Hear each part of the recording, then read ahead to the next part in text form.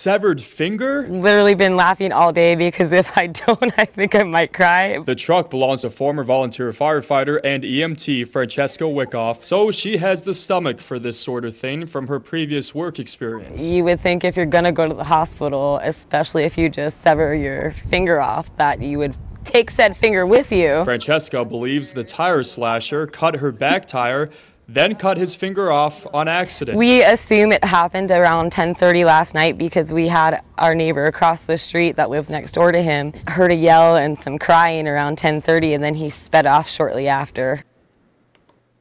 Karma is just so fantastic. There's like, so part of what you did hear in the clip that's ended on the cutting room floor in the interest of brevity, there was actually a blood trail that goes from her house over to the neighbor's house. Police are investigating, but Jennifer, so far there has not been an arrest. Just want to say real quick, we skipped number 5 about the croissant. I realized that as I looked at show notes, and we will come back to story 5. You still get to talk about severed fingers and slashed tires. I'm just curious how this happened. Like, I want the details of how this finger got severed off in the midst of tire slashing. Like, I want more context. And to have this, like, this woman is what? She's an EMT, right? Yep.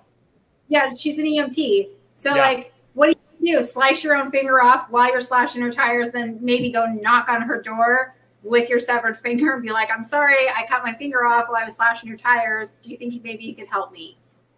It's one hell of a sharp something that was used. Yeah. Because I found unedited pictures. For obvious reasons, we're not going to show it unblurred. We get taken off the air on the social channels if we did. It's a super clean cut, Jennifer. And I'm still like, you didn't take the finger. And like, what are the police waiting for? If it was the neighbor, it should be like, show us your hands. Yeah. Like that, you know. Okay, can you explain this?